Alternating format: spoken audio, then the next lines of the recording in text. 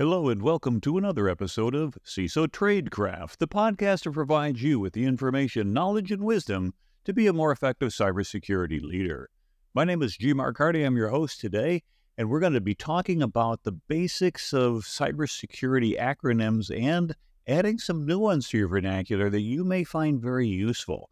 So hopefully you'll find that we can move from the legacy models of what we're thinking about to a more complete model that'll be helpful for you today. Now, before that, let's get to a word from today's sponsor, which is us, CISO Tradecraft. We create weekly podcasts, as you know, to help our listeners increase their knowledge on cybersecurity. Now, if you love learning from us, try hiring us, perhaps, for consulting services. We have a variety of virtual CISO services that we can offer, such as helping you create or update your cybersecurity strategy, leading tabletop exercises with executives to simulate how your organization would respond to a cyber attack, performing process improvement activities to fix processes that need improvement, such as third-party procurement, vulnerability management, or third-party risk assessments. And additionally, we also perform custom coaching to help you become a stronger CISO. If any of these items are something you'd like to outsource to get help on, contact us at CISOTradecraft.com or send us a note on our LinkedIn profiles. Well, I said I'm going to be talking about acronyms, so let's go back with some older ones. So pre-1990, we had things such as AI, MFA, EPP, Endpoint Protection, and MSP, Managed Security Service Providers. Some of these things I was kind of surprised to see they were around before 1990. How about AI? You know who coined that term? That was John McCarthy in 1955 when he was at Dartmouth College doing a summer session. And he also, by the way, invented the Lisp programming language in 1958, for those of you who like parentheses. Now, post-2015, we have had in the last 10 years new things like MDR, ZTNA for Zero Trust Networks, XDR, and there's probably going to be more acronyms that come by, but notice that a lot of these things are technology-focused, either product or a particular line of things we could plug in or turn on. Now, there's some management acronyms, if you will, that describe processes. For example, STRIDE, if you've heard of that, spoofing, tampering, repudiation, information disclosure, denial of service, elevation of privilege. The STRIDE acronym reminds us of ways to identify threats by classifying the attacker's goals. Now, Microsoft's threat model, you've probably heard of it, called DREAD: damage, reproducibility, exploitability, affected users, discoverability. These 5 represent a metric by which you can score them from 1 to 10, add them all up, divide by 5, and then you get an average score, and that's going to give us a feel for how bad this threat particularly might be.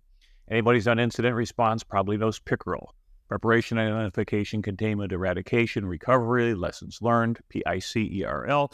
And as I always remind people, you got to contain before you eradicate. That's a huge mistake, that if you make that, your life's going to get really difficult.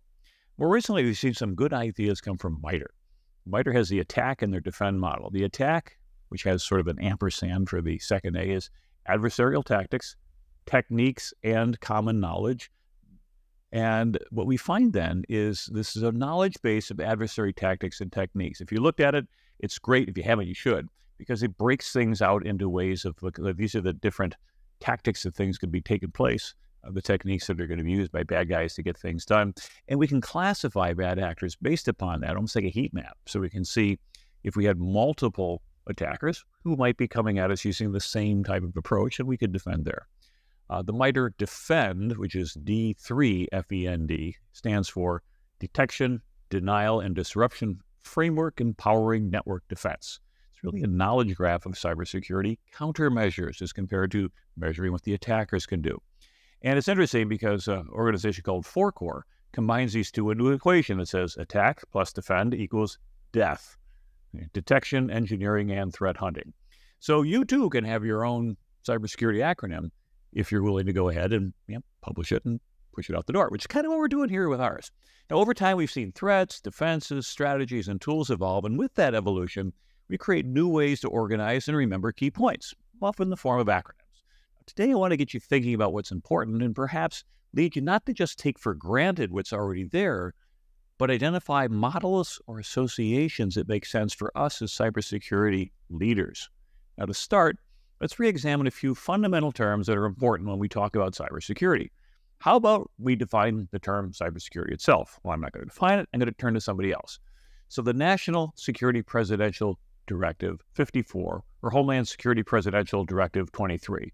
Okay, so PD 54 or HSPD 23, as we call them in shorthand, the cybersecurity policy that was released on the 8th of January 2008, and then later quoted in this special publication 853 Rev 5, which is the Security and Privacy Controls for Information Systems and Organizations, OMB Circular A130, Managing Information as a Strategic Resource. All these use the same definition of cybersecurity, and that's the following: prevention of, damage to, protection of, and restoration of computers, electronic communication systems, electronic communication services, wire communication, and electronic communication, including information contained therein, to ensure its availability, integrity, authentication, confidentiality, and non-repudiation. Okay, it's a pretty comprehensive dictionary definition. You kind of expect that from the government. Now, at CISO Tradecraft, we like to use language that translates a little bit better to the business and other perhaps non-technical audiences. So let's redefine what we just heard a little bit differently. How about this? Cybersecurity is the business of revenue protection. Cybersecurity is about understanding, managing, communicating, and mitigating the risk of critical data and business processes being disclosed, confidentiality, altered, integrity, or denied availability. I don't think you'll find anybody who would say, I don't want to fund a part of my organization that is in the business of revenue protection. So if we're trying to also redefine and reposition ourselves away from just a pure cost center where we just throw money at it to say, hey, there's some real value that comes back out. See, if you listen to our definition, there's some subtle differences. First, cybersecurity, as I said, is about revenue protection. It means that defenses need to be cost effective. For example, you wouldn't put a $5,000 alarm system on an old beater car, but it might make sense if you had a McLaren P1 GTR. Haven't heard of that car? Look it up. It's awesome. Also a little bit out of my price range. To effectively enforce cybersecurity, you have to know the value of the business process or information you're protecting. And again, reinforcing the notion that effective cybersecurity leaders are also business leaders. That's you. And what this entails is the ability to make and influence informed, risk-based decisions. Now, next, our definition of cyber highlights three important concepts, which together are commonly known as the CIA Triad: confidentiality, integrity, and availability, not the Central Intelligence Agency. But let's look at the CIA Triad a little bit closer. Confidentiality is defined in the NIST glossary as, quote, preserving authorized restrictions on information access and disclosure, including means for protecting personal privacy and proprietary information. Now, the problem is, how do you measure confidentiality? I think you really can't. I mean, there isn't a way to say my system is completely confidential. Every system has a different amount of approved business users who can access the system, right? On one system, it could be 10 users. On another, it could be thousands. Now, we apply access control concepts, such as least privilege or zero trust, but that's also a little bit hard to measure. I submit the following: confidentiality is a goal, not a state. The system can be configured confidential even if the owners don't yet realize it's already been compromised. You see, we can assert that the controls in place have reduced the probability of unauthorized disclosure to an acceptable level of risk, but a rogue or blackmailed employee is a non-technical source of compromise that beats all the technical controls in your deck. Sort of like the old adage, Smith & Wesson beats 4 aces. Number 2, integrity. Integrity is defined by NIST as guarding against improper information modification or destruction, and includes ensuring information non-repudiation and authenticity. Data that is altered or corrupted creates headaches for both the IT team that needs to restore it, as well as a business that depends upon it. But once again, we find there isn't a metric that IT application teams can use to say how much integrity is there in a system. Is it 100%? Is it 99%? Worse than that. It's nearly impossible to know. Now, this does represent one of the stronger business cases for blockchain, where alteration of recorded data becomes computationally infeasible. However, the alteration occurred before it was memorialized in a blockchain, then that's lodged in there for the lifetime of that data set. All right, so we can talk about blockchain some other time. Number 3, availability. Availability is defined by NIST as ensuring timely and reliable access to and use of information. Aha, finally, something we can actually measure. IT departments have routinely been measuring high availability uptimes in nines for years. Often service level agreements, SLAs, will specify a percentage with a bunch of nines. Perusal of Microsoft's SLA show their most reliable guarantee is 99.999%, but only for a very expensive, redundant configuration. Now, for consideration, 99% or 2 nines, guaranteed uptime equates to 1% acceptable downtime. And that might sound pretty good, but that means 3.65 days out of the year, your e-commerce website could be down, or your order entry system. And it could happen on Black Friday. That might not be acceptable to your business. 99.5%, or 295, is 1.83 days per year. 3 nines is 8.77 hours. 4 nines is 52 minutes. 5 nines, like we saw that with Microsoft, 5.26 minutes per year allowable downtime. And as expensive as that redundancy may be, imagine the impact if the New York Stock Exchange lost 5 minutes of trades. Now, usually what happens in this case is that trading is halted for some time. Could be because of an IT outage, or if there's a huge imbalance in buy-sell orders for a particular security, or a limit up or limit down is reached. The point here is that loss of availability does not have to necessarily be due to a cyber event. It can be deliberate. Now, one of the first people who proposed extending the traditional CIA triad was the late Don Parker. In 1998, Don proposed the Parkerian Hexad, which added the attributes of authenticity, possession or control, and utility to confidentiality, integrity, and availability. Now, today, NIST includes authenticity in its definition of integrity, like we heard a few minutes ago, but consider that this is a slightly different concept. Integrity means the information has not been altered. Authenticity means it was valid from the beginning. It's the difference between a forged signature and an altered signature on a document. Knowing the origin of information or verifying its authorship, for example, with a private key signature, is an important cybersecurity concept. Well done, Don. Possession or control refers to whether another party could access certain information. Back in May of 2006, a VA laptop containing PII of millions of veterans was stolen from an employee's home. The information was unencrypted. However, the VA claimed that their forensic examination determined the files were never accessed, so although the data were in possession or control of the thief, there really was no breach of confidentiality. Ironically, after that, the order went out to encrypt all the hard drives. A few years later, what happened? VA had another laptop lost, and it was unencrypted, and they found out that about 80 to 90% of the tools that were purchased and paid for were shelfware. Nobody was using them. So another whack on that before they finally realized, hey, this is pretty good. But possession or control was the second additional term of the Parkerian Hexad, that is to say, the six-sided thing. And lastly, the concept of utility refers to the usefulness of the system or the data. For example, a lost encryption key to a database or a Bitcoin wallet is not a breach of confidentiality or integrity or availability because the database is still there, yet its usefulness is impaired. I suppose in a way you could think of a DDoS attack as a utility attack, right? The web server and the website are still there.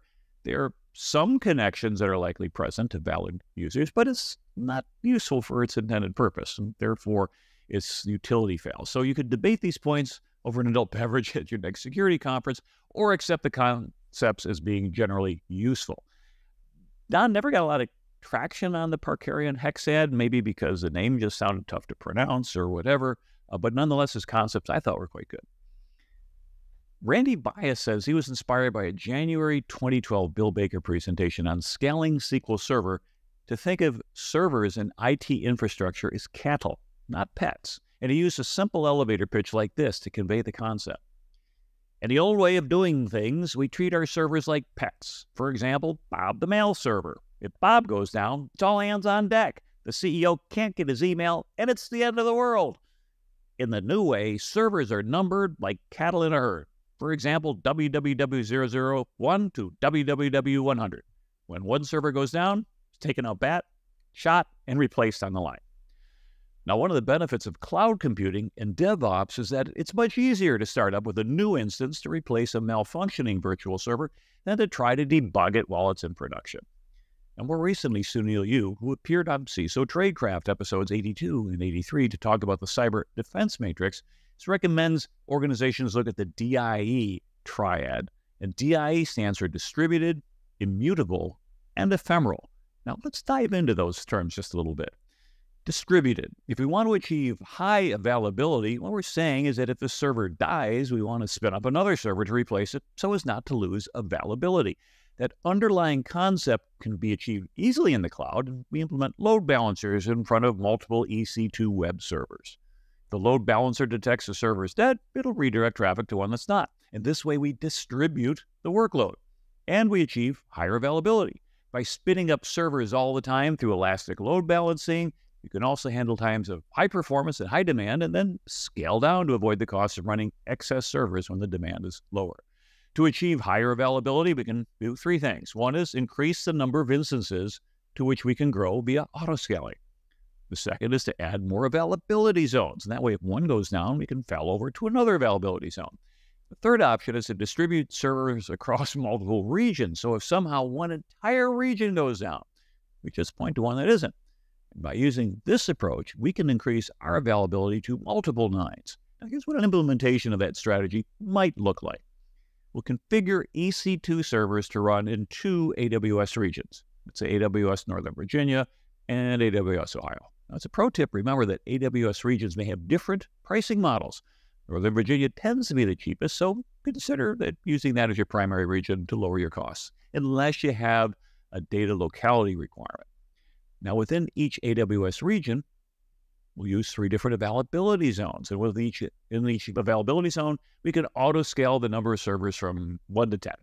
Now, this combination of multi-region, multi-availability zone, and auto-scaling creates a highly distributed and available system configuration that is highly resistant to downtime. So that's distributed, the D. The I is immutable. Data that's read-only is not susceptible to data integrity attacks. For example, if attackers could obtain read-only privileges to our data, but that's it, they can't edit, they can't encrypt, they can't delete the data. Now, this offers a lot of protection in the event of the traditional ransomware attack, but not so much assurance in the case of double extortion ransomware, where attackers exfiltrate sensitive data and then threaten to disclose it on pastebin, or even hand it to the regulators, who can issue significant fines or penalties. Now, the twist is that the ransom demand is significantly less than the regulatory fine, so paying the ransom is a great financial deal. Making data immutable can lower the impact of an attack, at least the primary one, instead of just the likelihood. Okay, the E final term is ephemeral. The big problem with sensitive data is that once it's stolen, you usually have to declare a data breach. Now, consider the common authenticator application as an example of ephemerality and a way to reduce data loss issues. The traditional approach, which dates back to the secure ID card invented by Security Dynamics back in 1986, generates a 6-digit pseudo-random number, or PRN, that will change periodically. Today, it's usually every 30 seconds. A user would require both a correct password and an unexpired pseudo-random number to complete a login sequence. Now, a little quick trip down memory lane, the NSA did a product evaluation of the Security Dynamics Access Control Encryption, ACE system in 1987. The link's in the show notes. And of interest, the original product featured a duress code, whereby a user could go ahead and provide a specific duress number in place of the current pseudo-random number, and the login would connect. It's just that no information associated with the account would be available, and an alarm was sent to the administrator. Seems like a pretty good idea. I think we've lost that. Also, there's a race condition where if two logins with the same valid PRN occurred, only the first one would win, which means if somebody's shoulder surfing you and they're trying to log in, they see your password, and they get your PIN. If you beat them to the enter key, then they get locked out. Today, I don't know. You have to check that. See, maybe they'll let both of them in. A couple other stories, which is interesting because I had looked at this way back in the day. Back in 1987, I did a source code review on this with Security Dynamics. Drove out to Boston, took a look at it, reviewed it, and said, like, this looks like really cool stuff. And, of course, it became its own industry, if you will. RSA eventually acquired them. And then the patents expired and then pretty much everybody's using it. But essentially what it does is it'll take a seed and like an identity of a device, combine those two, run them through a generator, kind of like an RC4 hashing type thing. I don't know if it's exactly the same, but slightly different. And so every time periodicity, it would generate a new pseudorandom number and a new one. So if you happen to know the key and you happen to know the identity of that device, you could follow along. And that's exactly what the servers did. And so what would happen was, back then you could configure your device. And it was interesting, as I remember, you paid more money if it changed quicker and you got more digits. So if you wanted more digits, you paid more. If you wanted to go every 30 seconds instead of every 1 minute, you paid more, which is interesting because it's the exact same device running pretty much the same code. You're just branching around it. But nonetheless, that was a business model and it worked pretty well. So what happened is early on, as one of the early customers, is this. They had the ACE server running on the mainframe. That's what you had back in the 80s. And it was keeping track and it was synchronized with these little tokens. And if one kind of time drift a little bit, we find out that all of a sudden it's like a second late, okay, or maybe 2 seconds, because these cards might not have perfect clocks. And as you start to drift a little bit, as long as you drift consistently, you could go ahead and follow it. But you wouldn't go very more than a second or 2 or 3. Well, what came up was one situation is that, well, third shift is in there. We're doing the normal mainframe things. And what do we do at daylight savings time? Spring forward, fall back. So they spring forward, time to adjust the clock forward 1 hour. They did so, at which point the software that was running on the server was now 1 hour in the future compared to the rest of all the devices that were used to log in, and nobody could get in. And they're locked out. And they're like, hey, guys, you need to fix this. They're like, oh, yeah, we didn't think about that. Yeah, this is why version 1.1's come out.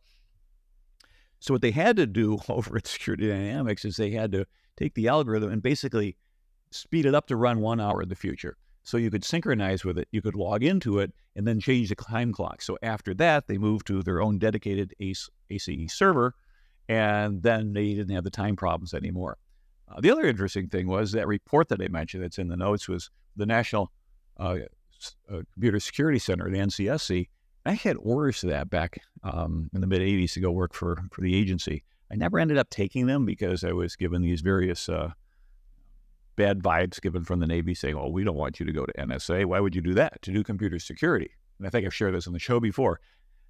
My detailer, person owns by Kurt, 1984. The Navy has no need for computer security. You're going back out to sea.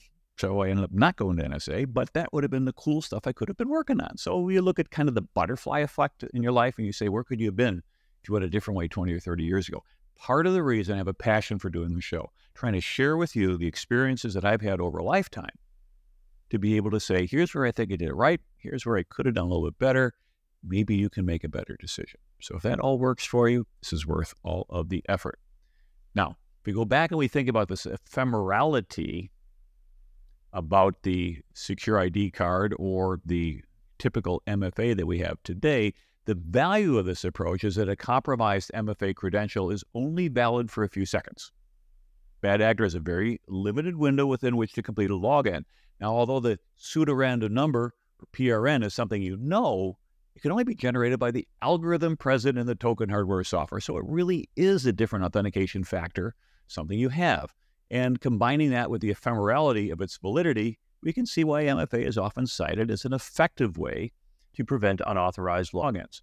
Just recently, we heard that the SEC and even Microsoft suffered breaches due to lack of MFA. So if you're not using MFA, turn it on right now, especially for admins. So that's D.I.E, distributed, immutable, and ephemeral. Now that we're into the acronym building like CIA or DIE, we could probably come up with a set of terms that fit into the acronym Die Hard, or even Die You Gravy-Sucking Pig. But we'd like to propose a useful acronym as an update to cybersecurity, and that's why we're creating an acronym called the Cyber Update. The acronym stands for Unchanging, Perimeterizing, Distributing, Authenticating and Authorizing, Tracing, and Ephemeralizing. All right, let's go into each one of these things and see how useful they're going to be for you. If we want our applications to be unchanging, then we should think about how we can apply the concept of encryption and access control. By using strong encryption, we can prevent man-in-the-middle attacks, packet sniffing, and even session hijacking. We see this in the HTTPS protocol. And so using TLS 1.2 or 1.3, the public, you're not using anything before that, I hope. The public key cryptographic exchange between the server and the browser is used to initiate an encrypted session that cannot be decrypted by a bad actor. Now, a man in the middle could alter the packets, but they failed to validate cryptographically, and the attacker's presence is now detected. And additionally, we can apply the concept of limiting access to read-only to make something that just doesn't change. For example, use read-only containers. Bad actors won't have the ability to add, delete, or modify anything in that container. So that's our first letter, which is going to be unchanging. Our next term is perimeterizing. The classic example of a perimeter was a walled city with a drawbridge and a moat. And citizens were allowed in and out through the lower drawbridge, but if an enemy approached, in came the people and up went the drawbridge. Now, attackers could conduct a siege by surrounding the city and starving out the occupants, but that took a long time. It didn't scale very well. But that strategy is similar to our traditional firewall, where a lot of allowed or denied IP addresses and protocols determine what came in and out of our digital drawbridge. Now, at the 1990 Summer Usenet Conference in Anaheim, Bill Cheswick described the networks at AT&T as a hard, crunchy shell around a soft, chewy center. His point is that once you're through the shell, or the Trojans bring the Greek horse through the gate and go to bed, there's no defense to impede an attacker. Now, today's skilled bad actors don't hack in. They log in. Phishing, smishing, password spray attacks, all of these are designed to get the user to surrender a valid login credential. And in a way, this is a nod to the effectiveness of traditional firewalls. Attackers are going after the carbon elements of the network, not the silicon. And so as a result, what we're seeing that we need to accept the concept of the perimeter has changed. Zero trust assumes that there is no perimeter, and thus all communication must be authenticated and encrypted to be considered valid. Now, cloud computing moves significant IT resources outside the traditional perimeter. So should we just believe the adage that there is no perimeter and the perimeter is dead? Long live the perimeter? Well, I used to say that there is no perimeter in many of my talks and presentations over the years, but just because our IT architecture has changed doesn't mean the concept of a perimeter is no longer useful. I mean, what does it mean if we say we have to update our concept of a perimeter to include more than just network layer 3? For example, if we connect our private on-premises systems to software as a service services that are multi-tenant, then IP address permit denialists are not as an effective line of defense in and of themselves. If we connect a private server to a multi-tenant service, such as Microsoft 365 or Salesforce, then a bad actor can use their own Microsoft 365 or Salesforce environment to satisfy the IP address requirement. And also sometimes the source requirement coming from on Microsoft and things like that. We had a big problem a few months back with a huge amount of spam getting through because it was coming from on Microsoft. Different tenant, kind of a random thing there. Microsoft fixed it, but for a couple weeks they couldn't stop it, and huge amounts of junk was coming through because a bad actor can figure this out. They'll satisfy the IP address, they'll satisfy the URL of the source domain, and they won't trigger alarms when they're sending you bad emails or phishing emails or even accessing or exfiltrating the data from your server. See, multi-tenancy means traditional perimeters are insufficient. Now, do we abandon layer 3 firewalls entirely? Absolutely not. What we need to do is understand where the perimeter is. Now, in many cases, the perimeter can fall back. It can be applied to devices, networks, applications, data, and even user identity level systems and controls. Now, one thing that I do is I enable Microsoft Azure Directory conditional access policies. And they ensure that an authorized user is coming from an authorized device, coming from an authorized IP range belonging to a country within which we do business before a login is approved. Our third term in the update is D for distributing. Now, in the interest of time, I'm going to defer to my earlier description of Sunil Yu's distributed leg of the D.I.E. triad, and I'm not going to repeat myself on the concept. So let's go to our fourth term for A, authenticating. Authentication is the process or action of proving or showing something to be true, genuine, or valid. Now, we apply this concept to users by first authenticating them against a known set of valid criteria before providing access to a system or resource. Now, there's 3 traditional authentication factors, and in recent years, we can even apply a 4th. Multiple instances of the same factor don't add a lot of security, but applying multiple factors does. I remember USAA used to say, enter your user ID, got it, enter your password, right? Enter your secret phrase, 1 of 3, whatever. It's like, that's still something you know, something you know, something you know, something you know, which is really the first authentication factor. Something you know. It could be a password, it could be a PIN, it could be a challenge question, whatever it is, that it's something that you could write down on a yellow sticky and put on the bottom of a keyboard. And that's a traditional password. And that was good initially, but it turns out that, well, people can guess passwords, they write them down, they get them compromised, they use weak passwords. If you look at the NIST 863B, which is for the password management, it no longer says change your password every 30, 60, 90 days. In fact, it says don't do that because people pick really bad passwords. They put a 1 or a 2 or a 3 at the end of them, and they don't get any better. And then they write them down, and it gets even worse. Instead, use things like MFA, which is where we get to the second authentication factor, something you have, such as a key or a badge or a cell phone running an authentication application. The third one we have then is something you are, usually a biometric identifier, such as a fingerprint, Face ID, or even a retina scan. And the fourth one, which is kind of new in the last few years, is some place you are. And that's been enabled either by GPS or a known IP address range. Now think about it. If I just get password after password, same user has to provide 4 passwords. So theoretically, every character of your password would be a separate entity. Get anyone wrong, it shouldn't work. So that doesn't help. But think about what happens when you go from a password to then having to have a badge to scan in. It's even better. Now, when I used to work at highly classified spaces, you would have to go ahead, take your badge, scan the badge, something you have, enter in your PIN, and then put on some biometric. And you had 3 different authentication factors that were required to get into this highly sensitive space. And that made sense because each one combined with the others reduced the probability that you get a false accept and someone would get through. Now, just something to think about in the way this 5th factor might be timed. Remember, we're talking about the temporary validity of an MFA token. And the more different factors you apply, the higher the assurance of authenticity. Now, let's see how MFA could be applied with Microsoft Active Directory. We can set up Microsoft Active Directory to make a user log in with a username and a password, and then provide an MFA code from the Microsoft Authenticator application. That's 2 factors so far, but we can do more than that. If a user logs in from a work laptop, we can verify the certificate on the laptop to make sure it's coming from an approved device, and that's a 3rd factor. Now, if a bad actor obtained an ID, a password, and even successfully phished a user for an MFA token value, don't think that's not true, because in the last month I've dealt with 2 users who had been basically bamboozled out of their MFA factor, and I had to go ahead and do an incident. But the login would still fail because they didn't come from an approved device. In addition, we can restrict logins by country.